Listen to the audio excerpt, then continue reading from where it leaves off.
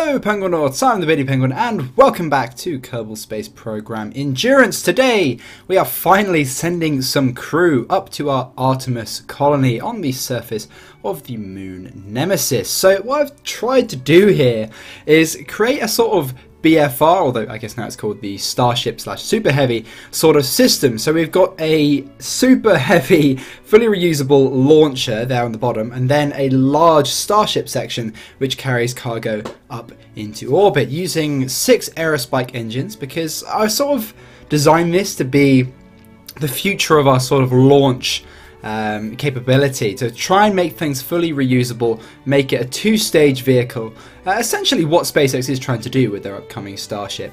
It is obviously nothing like it aesthetically, but using the parts that I had, I think functionally it's turning out pretty similar, although it does use a inflatable heat shield, since stainless steel actively cooled heat shields aren't a thing in Kerbal Space Program. I am thinking actually about installing the reusability mod, whatever it is that adds all the massive landing gear and the grid fins, etc. I think that might be a good idea, because yeah, the landing gear on this thing are pretty titchy, which is fine when we're landing on the surface of Nemesis, but I think I might use this spacecraft for future missions just to other planets. It's actually a pretty good all-round spacecraft. So I don't know, we might apply it for future uses. I decided to name it the Leto, at least this one, because Leto was the mother of Apollo and Artemis, and of course Artemis is where we're travelling. On board our spacecraft we have 7 Kerbals. I did intend to have more, and there will be more Kerbals on Artemis eventually, but we're kind of out of money right now, which is the reason why we're launching this.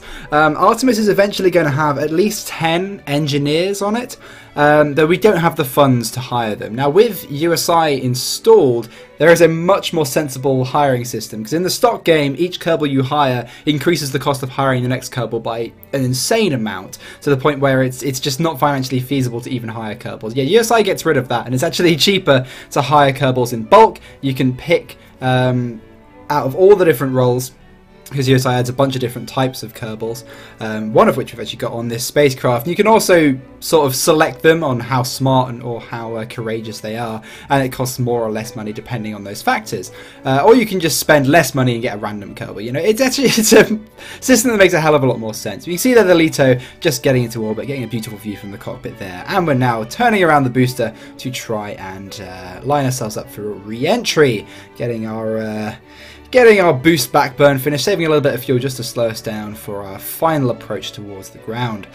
So, the Kerbals that we have on board the Leto, we have 5 engineers, a single pilot, and we have 1 quartermaster, because we need either a pilot or a quartermaster to manage the logistics on the base, so that we can actually send resources from our various different mining installations to Artemis, set up the automatic logistics system that comes with USI. Pilots can do it, but if you have a dedicated quartermaster, they can do it a lot more efficiently. And so when they level up, they're going to get much better at it, so it costs a lot less, because it's not free, the transportation of resources across the surface. There is a penalty to it, and so the more experienced our quartermaster is, the smaller that penalty will get. So in total we have 7 Kerbals on board this, and I think Artemis can support something like 16 Kerbals with the number of recyclers it has on it. No, it'd be more like 15, yeah, because each recycler can support 3 Kerbals. So yeah, 15 or it might be 18, something like that. And it can support a lot of Kerbals either way, but with the number of supplies we have on there, yeah, if we're going to send that many Kerbals up there, we're probably going to want to expand it at some point with some kind of agroponics or agriculture module. I'm undecided whether to use agroponics or agriculture. The difference is agroponics, it reconverts mulch, which is produced by the Kerbals, back into supplies using some pretty low efficiency hydroponics, but it's very simple, whereas agriculture just produces, it just grows crops using fertilizer and basically the soil on the surface of the body you're on, which produces a lot more supplies, but it requires a lot more machinery and the like to actually set up. But considering, you know, we already have most of the infrastructure in place to deliver the resources that we need to run that module, I think we will launch it at some point. But right now, as I said, we're kind of out of funds. Artemis was really expensive. Each module cost at least 600,000 700,000 funds. even though we were using mostly reusable launch vehicles, just the modules themselves, they use a lot of very expensive parts. So this mission actually has a few different goals. So as well as taking crew up to Artemis to actually get it operational and get it producing rocket parts and the like, we are also bringing a rover. So the rover is first of all going to play a pretty integral part in actually putting the base together, because as you know, the modules are sort of scattered about a little bit from some of our less than ideal landing attempts, although they're pretty close together, to be fair. I think it did an alright job. But the rover is also going to be our essential explanation for how we're transporting the resources from our various mining installations. It has storage on board for all the various different resources that we're mining across the surface of Nemesis, but also we have space on board for a pretty huge amount of rare metals and exotic minerals. And what we're going to do is we're going to load up the Leto with rare metals and exotic minerals and send them back to Solitude for a pretty outrageous profit. I think we're going to net about 4 million funds for the amount of storage we have on this. Now, yeah, that's a lot of rare metals and exotic minerals we've got to take back with us. So we pretty much need to refuel the Leto entirely, and the Leto essentially relies upon getting refueled. As you see, we landed on fumes there. We cut it pretty fine, but thankfully, of course, we have a fuel production plant on Artemis, so it's not going to be too much of a problem. So you see here, we're just transporting our 7 Kerbals into the rover and then just basically firing them out of the out of the cargo bay there, which I thought was mildly entertaining. I was quite happy with how this little rover turned out. I pretty much just called it Artemis Rover. I didn't think of really giving it any kind of imaginative name, but yeah, it uses a lot of parts from USI that are sort of based upon NASA concept vehicles for future plans to colonize the moon. And recently NASA have, I don't really want to say getting their act together, but with recent plans published by NASA, they've actually got a set goal in mind, and it's actually massively renewed my interest in what NASA's up to. Now the SLS is still having a crazy amount of problems. That rocket is looking like it's going to get cancelled, which honestly is a bad thing, because it had a lot of capabilities, even though it was going to be horrendously expensive, a lot of capabilities that no commercial rocket can as of yet do. So, you know, it's a little bit sad to see that project get cancelled, especially after how many billions have been sunk into it. But yeah, NASA's now got a concrete plan. You know, with every administration changing from the moon back to Mars, the moon to Mars, now the plan is back to the moon in a reliable way. So the lunar orbital platform, whatever the hell that space station's called now, the gateway, whatever it is, actually has a purpose, and they're going to launch missions from that space station down to the surface, extended, you know, a couple of month-long missions, and they're actually going to build infrastructure to facilitate future colonization of the moon, and then using that technology and the lessons learned, going to go to Mars, which I think is pretty awesome. SpaceX are definitely going to beat them to Mars. I think that's almost a given at this point, but yeah, no, it's pretty awesome, some of the plans that they're outlining. I really like Jim Bridenstine, the new administrator of NASA. He seems to be he's sort of all in. I really like him. He comes across very well.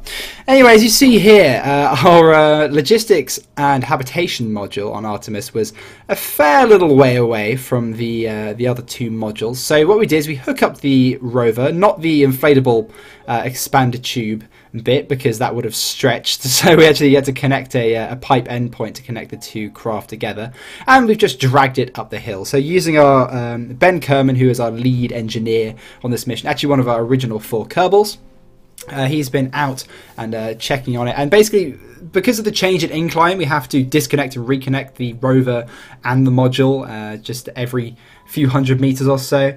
As you'll see there, well, back a minute ago or so, we also disassembled the remnants of our launch stage for that first module when we came in for that crazy horizontal landing, which the module somehow survived without taking any damage. But yeah, we just disassembled that into material kits and specialized parts, which will have been dumped into the nearby logistics module. So now we have our module pretty much close enough. We just have to get it within range. We're not trying to line up docking ports here because thankfully USI actually comes with some expandable tubes that Kerbals can actually walk along. So all we have to do is connect these up, and then they are connected. The base is actually almost operational. So what we need to do then is just connect up this launch and fuel production module here, which is mostly empty. It just basically contains a lot of empty space for a few 100 tons of liquid fuel oxidizer, and then connect it to our manufacturing module, which has the industrial refinery and our assembly plants ready for us to begin constructing all the various components. And now, since we've almost got the base ready and it's in its final location, I thought it would be time to set up a little flag. There's a little hill right in the middle of the 3 modules, which I thought was pretty cute. So we just set the flag atop the hill, say, Andy Weir, eat your heart out. Because of course this base is named after the moon base in Andy Weir's novel Artemis, which I would highly recommend reading. Very similar humour to The Martian, but very different. It was really good. I really enjoyed it. Anyway, so now we have to actually set our minds towards getting Artemis fully operational. So we're expanding all of our various storage modules there to try and store all the various different resources, so we don't have to keep transporting resources to and from our planetary stockpile, because of course, as I said, that does waste a certain amount of the resources. And then what we have to do is disassemble all the sky cranes that we have on here. My original plan was just to launch these off into space, just ignite the engines and let them go, but I thought, you know what? Why waste the parts? You know, we're going to be manufacturing material kits and specialized parts on this base, so we might as well build up a little stockpile. So we just break down all the various parts into material kits and specialized parts. Not particularly efficient conversion rate, but you know, it's better than nothing, and these sky cranes weren't really doing anything anyway. So now we've done that, we're just going to try and get Ben Kerbin, try not to break some of the radiators, try and get him into the manufacturing module. And then we'll set our minds to activating all the recyclers and actually getting the wheels and cogs on this mighty installation actually turning. So as I said, we have 5 engineers, and the reason why we have so many engineers is essentially the way that this works. So we need a quartermaster, as I said, to manage the logistics, and then we're sticking the engineers in our key production modules because they will then speed up or essentially add their production to the production of rockets from that launch pad. So the actual production of the specialized parts and everything is actually done automatically. We don't need engineers on here to be producing our specialized parts and material kits. We need them to actually convert those into the actual rockets that we're going to be building themselves. And each Kerbal has a productivity rating dependent on their intelligence, so basically how low their stupidity rating is. And then each module has a productivity factor. So the big production modules have a productivity factor of 5. So if a Kerbal has a productivity of 2, then suddenly if he's in that module, he's going to be producing a productivity of 10. And that will speed up the how fast we actually build rockets. Whereas if we stick a Kerbal, say, in just a cupola module, it might have a productivity factor of 0.25. And so you probably put your stupid Kerbals in there, because your stupid Kerbals wouldn't really... I think they might actually even impact, negatively impact your rocket production time. But yeah, these big production modules, the assembly plant and everything, they have a really high productivity factor. So that's where we're going to be sticking all our engineers. And once we have the return from this mission, we're going to hire ourselves a bunch more engineers and send them up in the next LITO, because we're probably going to need a fair bit more funding at some point, especially after we launch our dual mission. Because yeah, expanding the bases isn't going to be for a little while, because our dual transfer window is coming around very quickly, so we'll probably be working on that in the next episode. But yeah, we're going to bulk hire a number of engineers, each with very high intelligence, although probably very low courage as well. Send them up with an agroponics module, and then the base will be almost self-sufficient. So while we're activating all the various different facilities on board Artemis, activating all the habitation modules and the like, I realised that we can't start the nuclear reactor, because even though we have radiators on the base, there need to be radiators actually attached to the module where the reactor is housed. So this is just a weird little quirk of connecting up the modules like we are. If we dock them together, I don't think it'd be a problem, but connecting them up with expandable tubes like we are, it can still utilize the radiators on the other modules, but for some reason that just the automatic safety on the reactor won't let it start unless there are radiators on the actual module itself. So thankfully we packed a number of spare radiators and solar panels and all sorts of different things on board the rover there, so we can just attach 2 small radiators And then we can activate our nuclear reactor, which will give us more than enough power. And I actually checked how long the fuel supply is going to last. It's going to last us a few hundred years. So yeah, we really don't need to worry. I know some of you might be wondering why we didn't use solar power. I think I might have mentioned this in a previous episode. Although solar power is incredibly overpowered in After Kerbin, we would need to have enough batteries to last this base throughout the night. And yeah, that would be a lot of power. This base uses a lot of juice. So the weight of batteries we would need to last this base throughout the night of Nemesis would, yeah, it'd be absolutely insane. This thing uses almost megawatts of power. So yeah, we need to have ourselves a nuclear reactor on here. So now we've activated all our various different things. We've activated our drills as well, and our fuel production facility, so we're now producing liquid fuel and oxidizer, etc. We can now actually have a look at our logistics. So we are producing material kits and specialized parts, but we're using more chemicals than we're producing. We need to essentially bring along a whole other module just dedicated to producing chemicals. I didn't realize quite how many chemicals production of specialized parts actually uses. So yeah, we're going to need to land another manufacturing module, and I think maybe I'll combine the manufacturing module with the agroponics or agriculture module. I think maybe I can get that done in one launch. That would be pretty convenient if we could actually get away with that. We are also almost using more metals and polymers than we're producing. I say almost, like we've got a deficiency of 0.0001, so they're very, very slowly reducing our stockpiles. But I mean, if we stop production of material kits for like a day, then we'll build up a stockpile that will last us like a year. So there's no real need to add another manufacturing module just to produce those. I think we just need one more industrial refinery just to refine even more minerals into chemicals so that we can then supply the production of specialized parts. And then the base, we can pretty much just leave it. My intention here was just to get enough resources flowing into this base and being produced that we can just set everything going and not have to keep turning things off, turning things on, and balancing everything. I just want to be able to leave the base producing resources and then just go and do other things for a while, come back, and then we'll have our material kits and specialized parts stockpiled, and then we can use our various engineers to construct some rockets. But for now, before we can actually launch that other module, as I said, we need some more money. So we're going to be loading up the exotic minerals and rare metals onto the Leto. But in the meantime, as it's going to take a little while to actually produce the fuel, we're going to need to refuel the Leto. We are heading back out to our Memento mission, which has got a small course change to put it very close to Drizzen. So we'll be arriving there in a few hundred days. It's going to be after our Reaper transfer window though, so it's not going to be for a couple of episodes yet, but we've almost arrived at Drizzen. So yeah, it's our last interplanetary probe to sort of arrive. But anyway, at this point I kind of realized something pretty huge. I forgot to put parachutes on the Leto. So this is an entirely new launch vehicle, right, which I designed from scratch. I was like, yep, let's make my own sort of version of the BFR or Starship as it is now.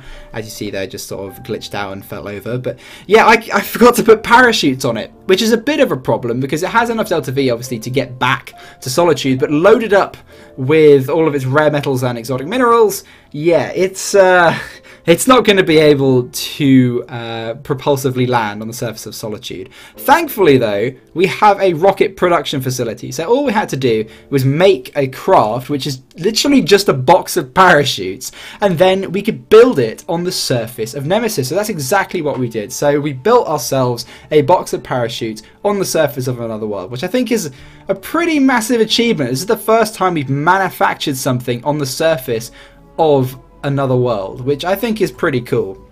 And then we just get Ben Kerman out to get out here and stick the parachutes onto the Leto. It's a little bit of a walk, and we have to make 3 separate trips to get over there. But yeah, I was really chuffed with this. It's really cool to be able to, you know, refine our resources that we've been mining across the moon of Nemesis into a bunch of resources, and then turn those resources into high-end goods, material kits and specialized parts, and then use those to build parts, which we can then use Kerbal attachment system to then stick onto stuff. Like if we run out of screwdrivers, or we just need a little part here and there, instead of having to launch a whole new vehicle or a rescue mission, we can just manufacture it on site. And I'm thinking I might actually manufacture the extension we're going to need to make to our silicon production. That's another thing we're going to need to sort out before this base becomes fully operational, as well as adding the crew and adding the extra module. Yeah, our silicon production plant, as I believe I mentioned, isn't running at full efficiency. We need to add some more ISRUs onto that. Although it's mining enough, spodumene, it doesn't have enough refineries to actually match our demand from Artemis. So yeah, we might actually just build that module in Artemis and then just ship it over. I think that could be a pretty cool idea.